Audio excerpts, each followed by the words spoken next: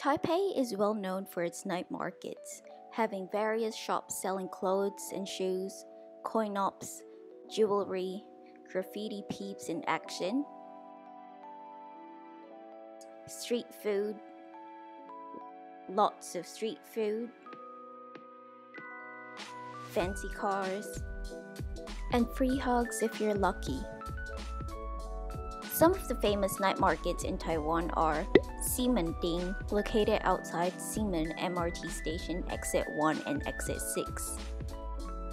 Shilin Night Market across Jiantan MRT station. If you've only got a couple of nights to spend in Taipei, I highly recommend going to these two. All footage from this video are from those two places. Next on the list is Raohe Night Market.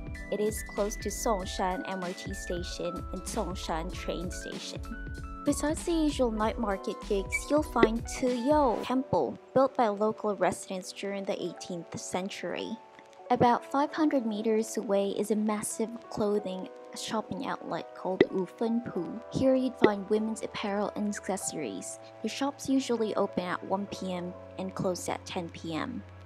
There are heaps of smaller district night markets that I have not mentioned, but the last on my list is Shida Night Market.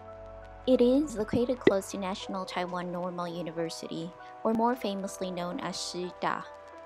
This university has a large Mandarin training center and foreign exchange program, drawing many foreign students to live in this area. Hence, it's one of the most English-friendly places in Taipei. Shida Night Market offers a wide selection of night market food, cheap clothes from stylish boutiques, of which many are owned and operated by young entrepreneurs looking to establish themselves. I took Sam to Ximending on our first night in Taipei. The layout seems like one of the many famous shopping areas in Tokyo. I had a vegan hot pot, and I took Sam to try some local street food, including Taiwan's famous deep-fried chicken fillet called Taipei. Some sort of sweetness or something. I can't explain it. It's nice. It's good. It's good. There you go. Sounds like I'm like, yeah, it's nice. It's nice. He also tried some Taiwanese real pancake called Shilin. It's like a thin pancake with filling inside.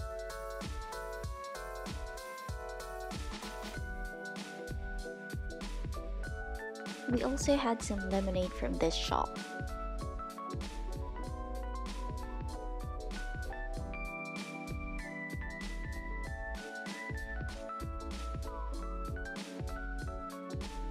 I took Sam to the Graffiti Street, which is behind Ximen Elementary School. Not a lot of people know about this alley, so I've linked the address in the description box below. I'll end the video here because I really need to get some sleep for a night shift. And thank you for watching the video.